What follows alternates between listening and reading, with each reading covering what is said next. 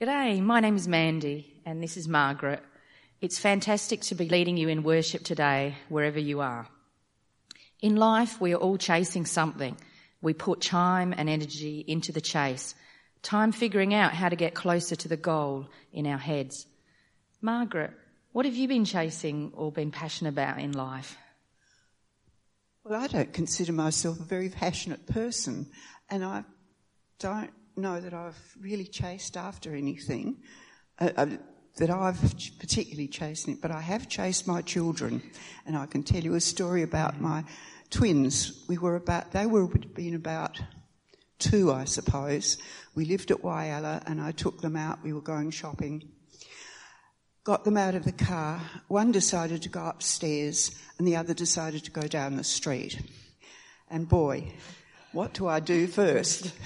Fortunately, someone came and rescued the one that was going down the street while I trotted after the upstairs one. Yes, yeah. It's scary, a scary choice. Yes. Yeah. What about you, Mandy? Well, probably I started many different kinds of education after high school, but didn't really finish any of them, so I did lots of different things. Nothing felt right.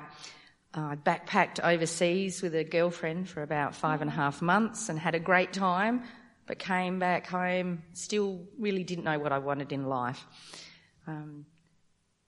Sometimes, it's hard to know what you do want. It's a hard thing to find out what's important to you in life.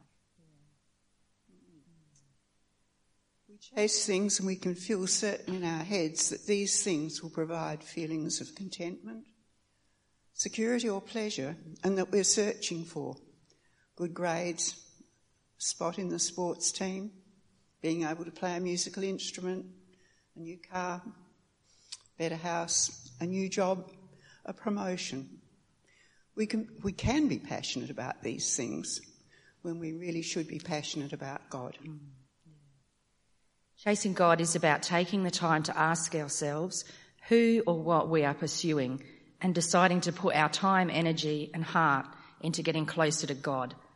By deciding to spend more time in prayer, reading the Bible and listening for God's message, you'll be amazed at the difference in your life and the lives of those around you. You'll never be disappointed when you decide to chase God. So let's come to God in prayer. Lord, we long to know you better, to be filled to overflowing with your Spirit. So we come, seeking you. Thank you, all-wise Creator, for your creation is good. You formed us and gifted us with strengths and abilities, and we don't have anything that you didn't give us. To your name be all glory. But Lord, you've given us choice, and sometimes we choose to misuse or even abuse what you have given us in our personalities and character and in creation. We want to be better, to live and love your way. Thank you, Jesus, that you chose to die on the cross so that we can be free of guilt and can start again, a new creation, totally right with you. That is such amazing grace. Thank you for concern for all, not just in times of trouble, but always, every moment. Thank you that you are always the same. You always were and always will be the way, the truth and the life, wanting us to come and grow in you. Thank you that your word is truth, and that you are in control even when these things seem far from you, and that you can bring peace and joy for those ready to receive it. Thank you, Lord. Amen. Now let us stand and sing our thanks, praise to the Lord the Almighty, and we'll follow that with Who You Say I Am.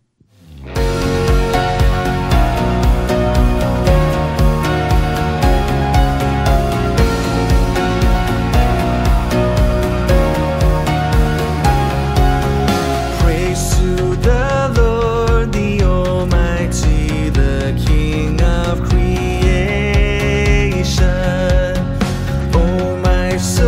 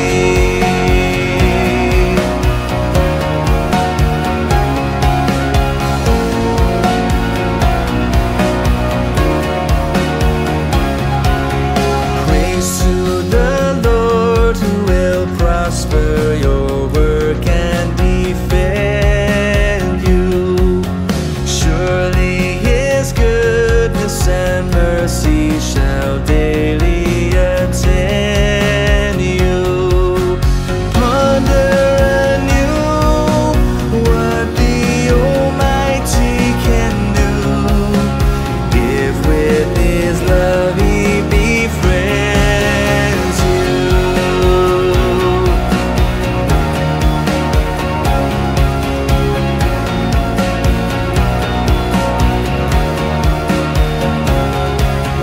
Praise to the Lord, oh let all that is in me adore Him. All that has life and breath, come now with praises before Him. Let the Amen sound from His people again. Gladly forever adore Him.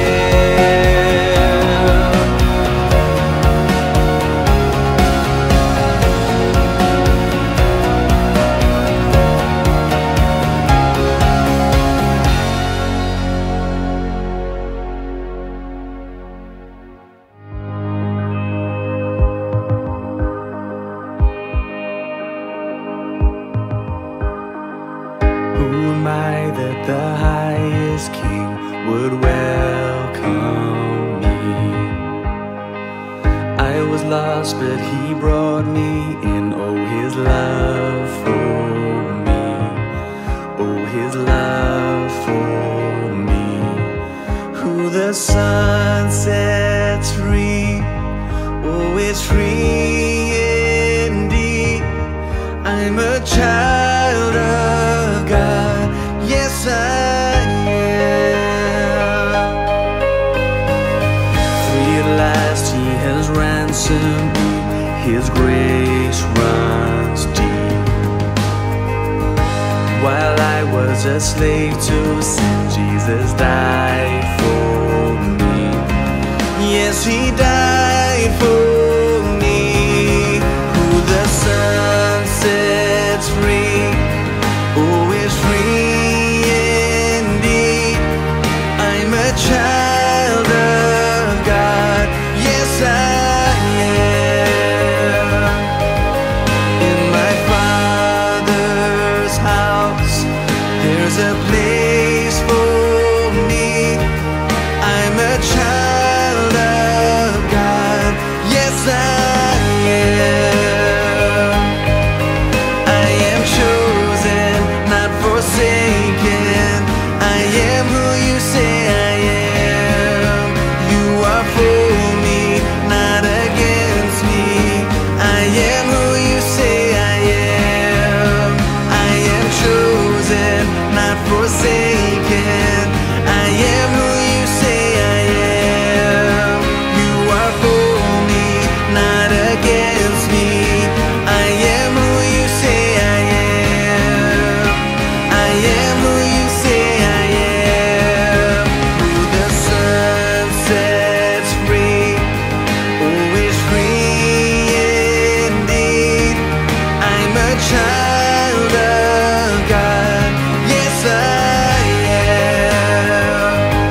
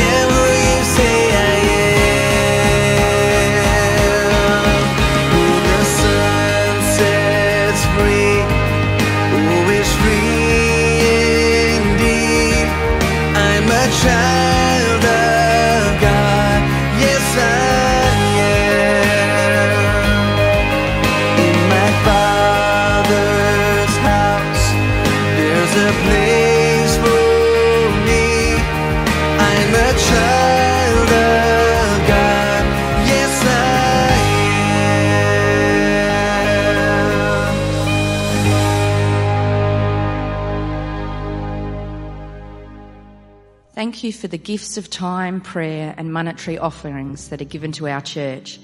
Please see the screen for the banking details for offerings, and there's also an offering bowl in the foyer. Please now join me in prayer. Lord, let our congregation be a witness to you, immersed in Scripture, constant in prayer, joyful in worship, generous in giving, a loving, supportive, healthy church, interacting with the community, reaching out to those in need and transforming lives. Please accept the gifts we offer in Jesus' name. Amen.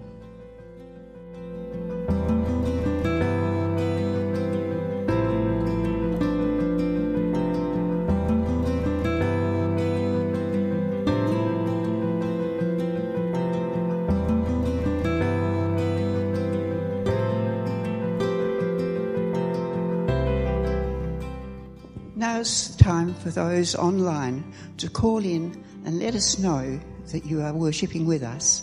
Hello to you all. We have the sign-in sheet for those who are here, and we want to hear from you out there as well, to connect, and also to share any prayer requests that you may have. Do it now. It's on the screen.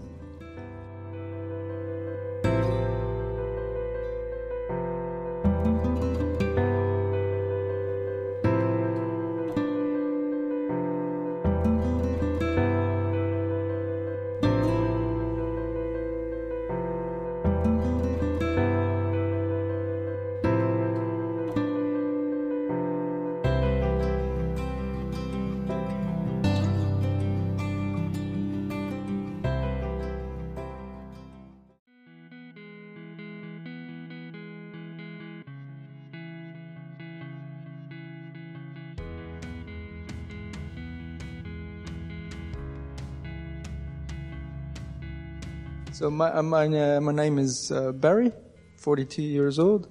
I'm originally from the Netherlands, came here 13 years ago. Married last January to Karuna.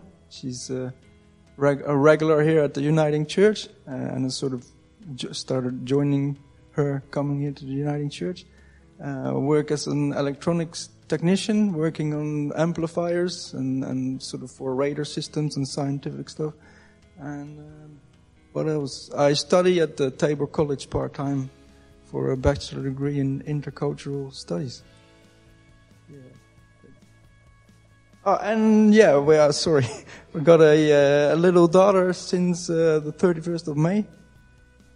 Little daughter, Tara. First kid, so it's all pretty new for me.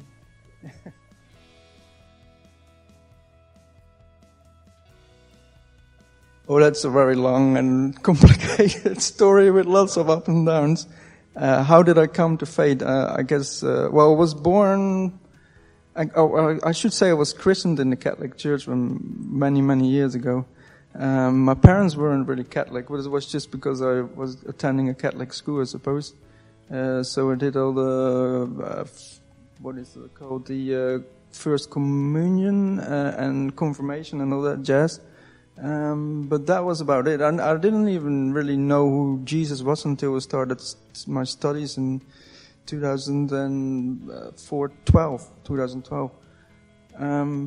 But I really never really cared about any Christian stuff but then back in 2010, I just had a really rough life.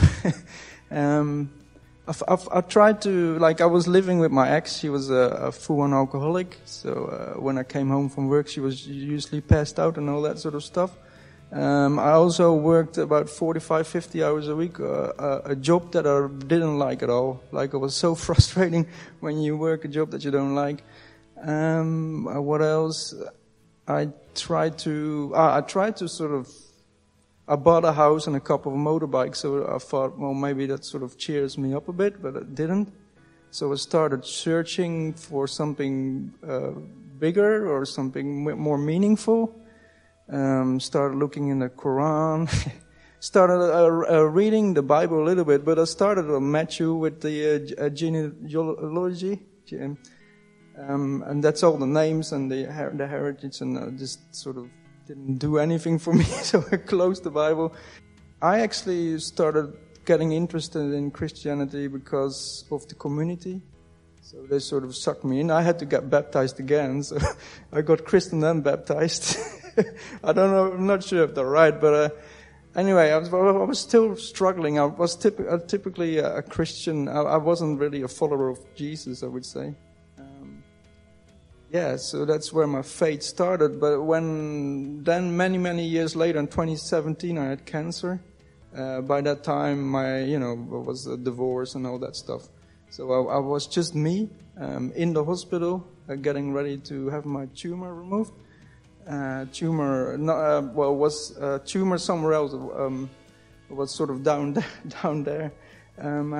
So before I was taken into the operation theater, I just had that realization, like, I have nobody. There is nobody here to talk me through it. And the oncologist sort of came to my bed for some crazy reason and said, I got that result from the MRI. Like, it's definitely spread out, so you will need chemotherapy. I just started crying, and the nurse went, are you all right? And I said, yeah, I'm all right. And the only thing I really could do was start praying Psalm 23 that I memorized. So I went, the Lord is my shepherd, and He's all that I need.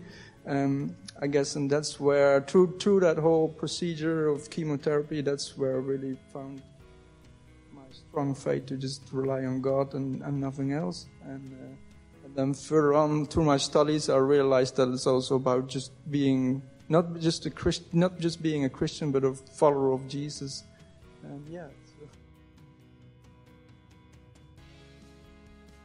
Important with my work. I'm trying to really live for Jesus.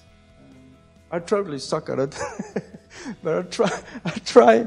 And actually, when I met Karuna almost 2 years ago now, she is such a great example of how somebody just naturally can have that faith and follow Jesus without doing any Bible college or whatever. She's just such a good example at the moment for me. Through my studies, I hope to, follow Jesus more, maybe go on mission or somewhere like that. So, but before I did my bachelor in ministry, I sort of had to pull out of that because I wasn't really sure what I was doing and what I was doing it for. I wasn't really a member of a church anymore at that time in my life. So I went back to Tabor College in start of the year, because I felt like all those little things that I'm sort of passionate about, I never really how am I going to use my passion for different religions or passion for history and cultures, and how am I going to use that for the kingdom of God? It's such I have these talents and gifts I can't even use. But then I married Karuna, and just everything started to fall into place. Everything that I ever did for the last 10 years sort of fell into place, and now I'm just back studying, hoping to only 10 subjects to go, and hopefully after graduation then my calling becomes more clear. Hopefully, we'll see.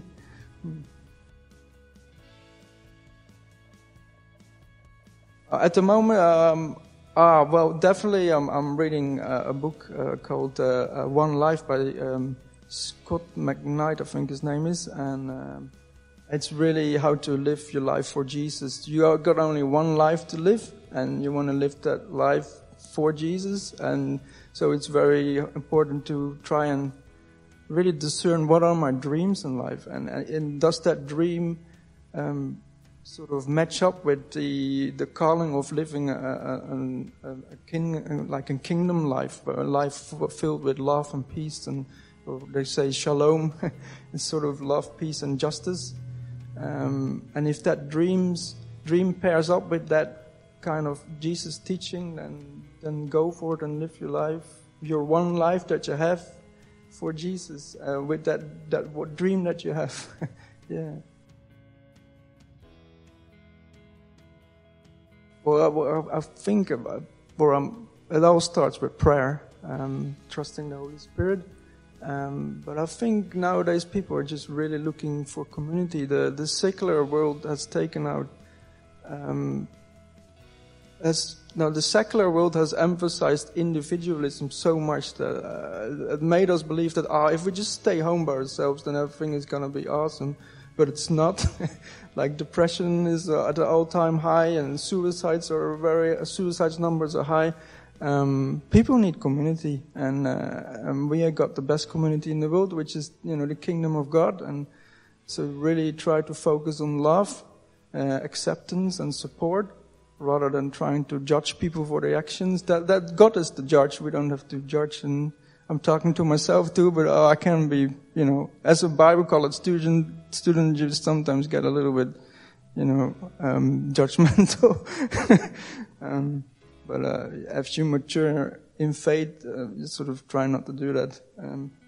So love and peace and support, and we have to try and teach people again what Christianity is. Like somebody said during a lecture the other week that actually Australia, the Western world, is the most toughest mission grounds ever, because everybody thinks they know Christianity, and so they're very condescending toward us. But actually they have no idea what Christianity is about, so we have to try and re-educate with peace and in a peaceful and loving way, and it's just very tough. Yeah. Well, good morning, church. Welcome to Salisbury Uniting. My name is Nick. I have the great joy of being the minister here. How great was it hearing Barry's story? Thank you so much, Barry, for sharing a bit of the journey God's had you on to this point. We want to, during this series, we're in a series called Preparing for Revival. We believe that God is wanting to do a new work in us as a church, whether we're here on site or whether we're at home. And what we want to do in our services is to create more space for us to add faith to faith, to share what God is doing in our lives. And so, a bit before Margaret invited you to send your prayer requests in, and whether you are at home or on site, you can send your prayer requests at any point to that phone number. But also, I'd love for us as a church to be sharing the praise points, how God is answering our prayers. So please send that number, answered prayers. And what we'd love to do in our services is to create space for people to share, like what Barry has just done. But also, when we ask for prayer, we can thank God for the answered prayer as well. To create a moment where we thank God for the healings, where we thank God for His provision, where we thank God for His presence. It's so important that when we gather, we add faith to faith. That's what revival is, when God is stoking the fire of who He is and what He's doing. We're going to continue in worship. We're going to sing to our great God, Awake My Soul, a heart cry for us as a church right now. That our soul would be awake, wide awake, to the goodness of God, to who He is, to what He's doing, and that we would be desperately desiring to be near to Him. So please stand. Let us sing.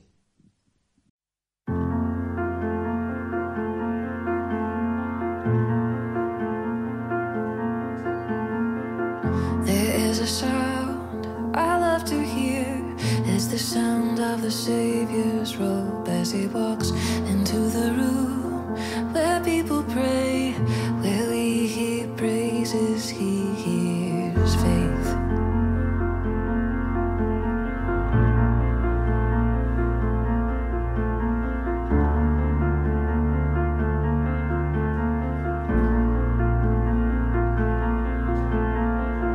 There is a sound I love to hear.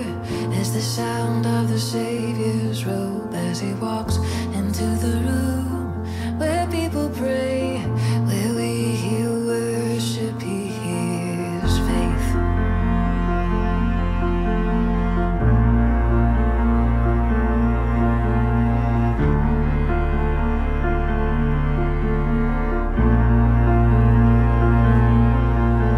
Awake my soul and sing His praise aloud, sing His praise aloud. Oh, awake my soul and sing His praise aloud, sing His praise aloud.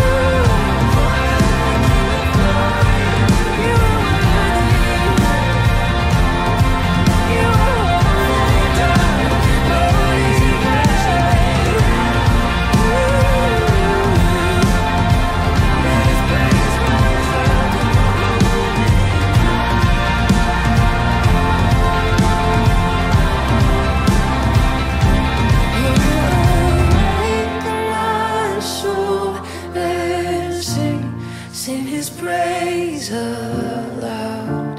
Sing his praise aloud.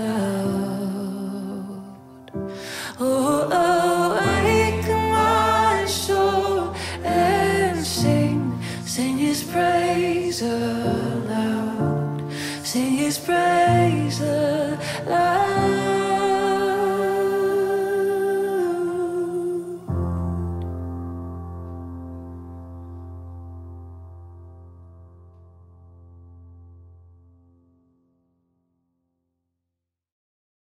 So good to worship our God. In our service last week, in our service here on site at church, I opened by asking a question, and it was a question that was quite simply this: are you sick of restrictions? And it was interesting, the response, because it feels like what is happening on a global scale and definitely local scale is that we're going through this different group experience of this pandemic moment.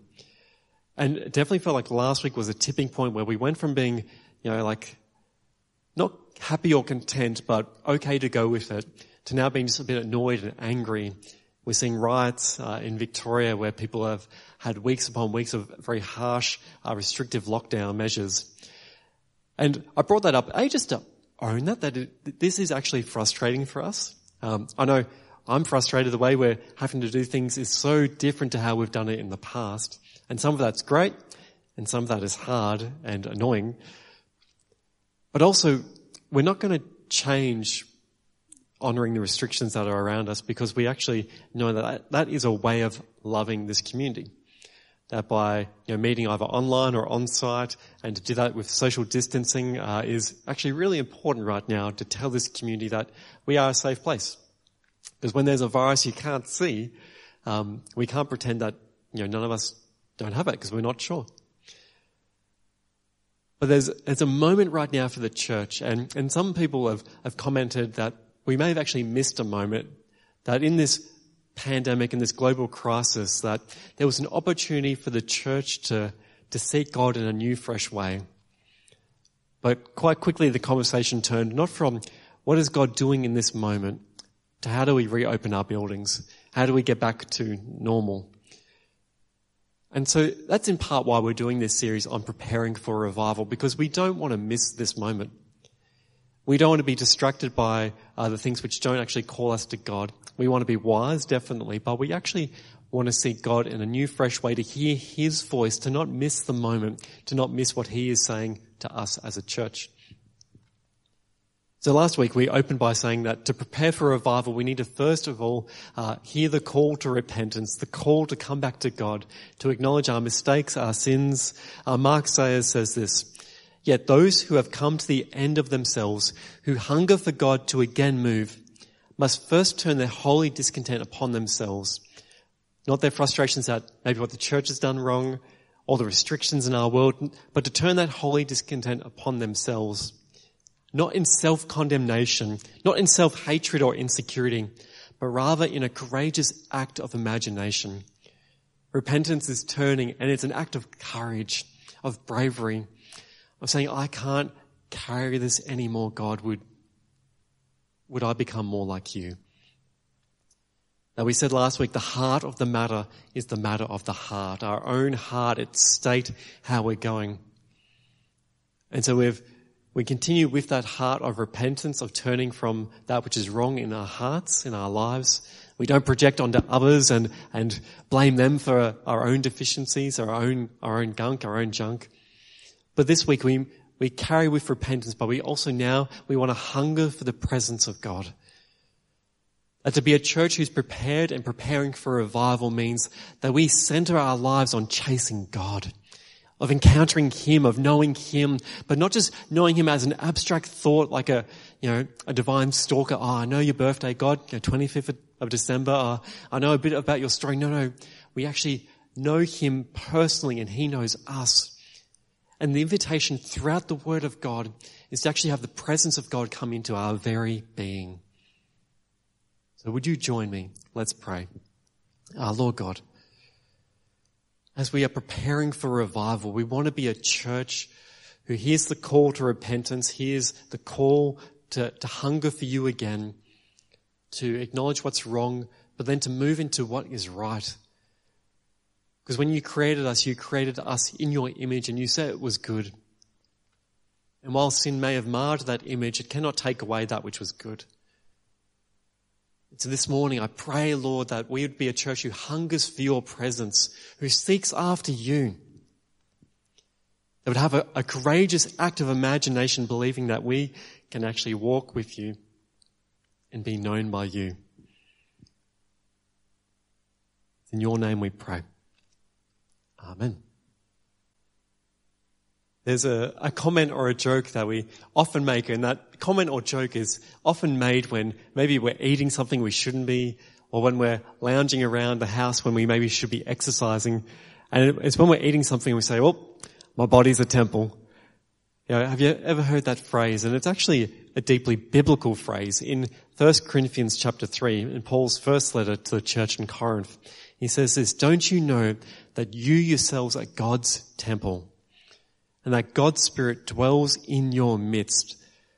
Now this is a phrase that may be known to some of us in the church, and even might be out there in our world, that we are God's temple. But this was a radical claim in Paul's day, because they had plenty of temples. They had temples where, different images of different gods would stand, and they would, sacrifice and bow to these idols. And the difference between all these other temples and the temple of Yahweh, of God, of Israel, was that all these other temples, the idols, the images, were made by humans. They were human conceptions, whereas Yahweh, the God of Israel, is the true God. And what God is wanting to do is to move from having these broken temples with idols which we don't actually have a sense of the presence of God in. He wants to move even from the temple of Israel being the place where people go to encounter the presence, to actually everyone's lives being a temple. Every single person recognizing that your very being is a structure, a facility where the presence of God can make its home. J.I. Packer says that it's with this searching, scorching manifestation of God's presence that renewal, revival begins. And by its continuance, that renewal is sustained, that the presence of God is both our destination as the people of God, that we are going to a place where He is, but also it's the road, it's the air we breathe, that we can actually know God and be known by Him and have our lives filled to the brim with Him. So the question for us this morning, as we're preparing for revival, is your life filled with God? Is your very being, is your body, is your soul, are you hungry for God this morning? Or you may be snacking on things which aren't actually filling your soul. Are there empty calories? Are there the chips and the lollies of this world which seem great and taste good, but they're not actually filling your deepest core of who you are? In Psalm 1, the writer says these words, "Blessed is the one who does not walk in step with the wicked, or stand in the way that sinners take, or sit in the company of mockers, but whose delight is the law of the Lord." Notice this language isn't stoic or reserved, it's passionate, it's emotional, it's embodied. Whose delight is the law of the Lord, who meditates on His law day and night. That person is like a tree planted by streams of water, which yields its fruit in season, and whose leaf does not wither. Whatever they do prospers. The wicked are not so, but are like chaff that the wind drives away. Therefore the wicked will not stand in the judgment, nor sinners in the congregation of the righteous. For the Lord knows the way of the righteous, but the way of the wicked will perish. There's this beautiful image of our temples, of our bodies, of our beings, of who we are. And there's systems and structures which Psalm 1 kind of says, don't fall into these systems and structures. Don't walk in step with the wicked. Don't align yourself with those who are wicked. Don't stand in the way of sinners or sit in the company of mockers. Don't make home with those who mock. But if you want your temple to yield life and fullness and hope and strength, then planted by streams of water. And this image is a beautiful image because often trees are dependent on the rain, dependent on the seasons, hoping for the rain. But if you're planted near a stream of water, you are enabled to flourish at all seasons, at all times.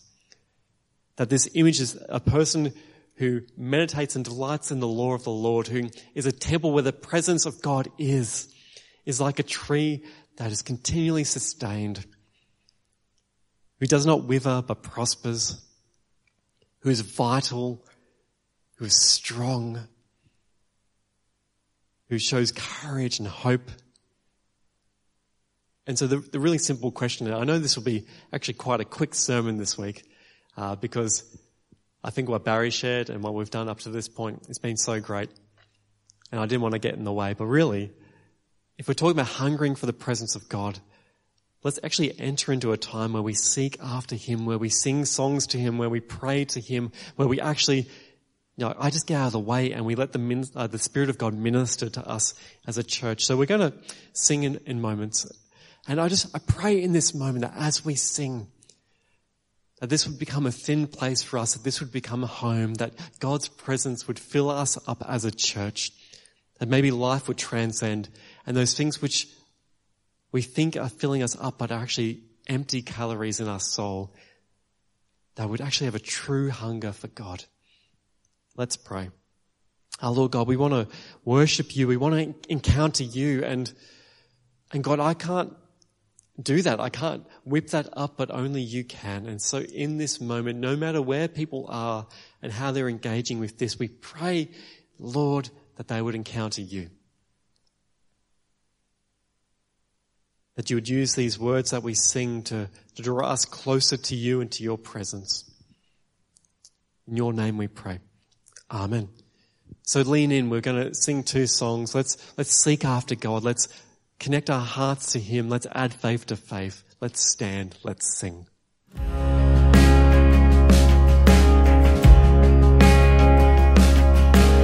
Man of sorrows, Lamb of God, by His own betrayed, the sin of man and wrath of God has been on Jesus laid. Silent as He stood accused, beaten, mocked, and scorned, bowing to the Father's will, He took a crown of thorns. Oh, that rugged cross, my salvation, where Your love poured out over me. Now my soul cries out, hallelujah, praise and honor unto Thee.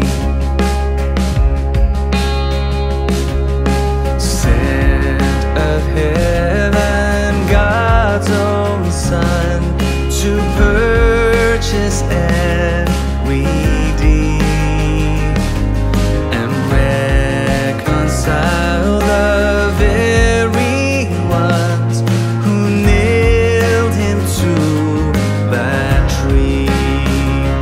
Oh, that rugged cross, my salvation, where Your love poured out over me. Now my soul cries out, hallelujah, praise and honor unto Thee. Now my debt is paid, it is paid in full by the precious blood that my Jesus spilled. Now the curse of sin has no hold on me. Whom the Son sets free oh, is free indeed.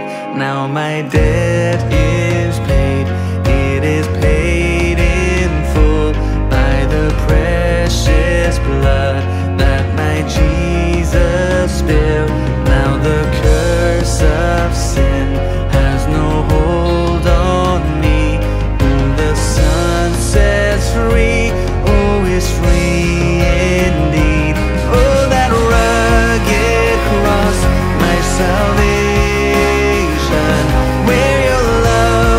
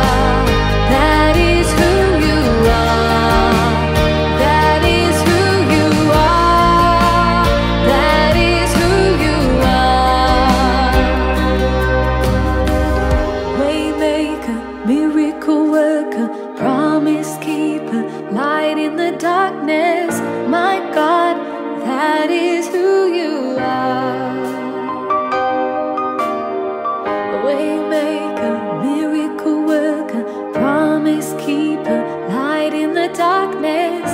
My God, that is who you are. Lord God, we want to keep on drawing near to you.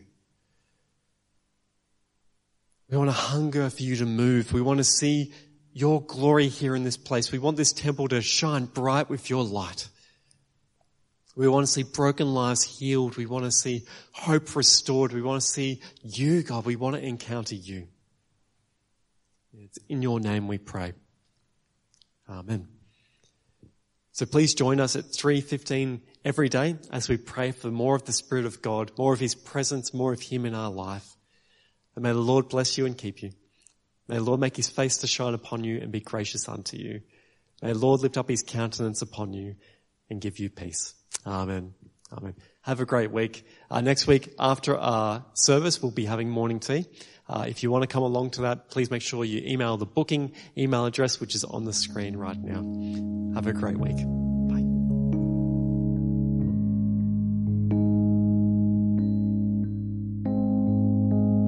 This is holy. This is holy ground. For you are holy. You are holy, God. This is holy. This is holy ground. You are holy, and you are with me now. So I wait upon you now. Lord, I wait upon you now. Will your presence fill me now as I wait upon you now?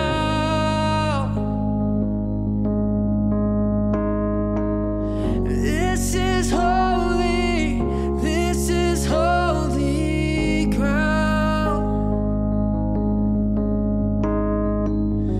You are holy, you are holy, God. This is holy, this is holy ground. You are holy, and you are with me now.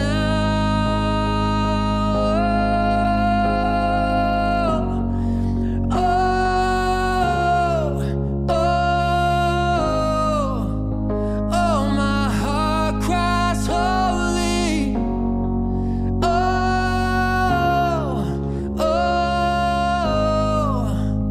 Oh, my heart cries holy.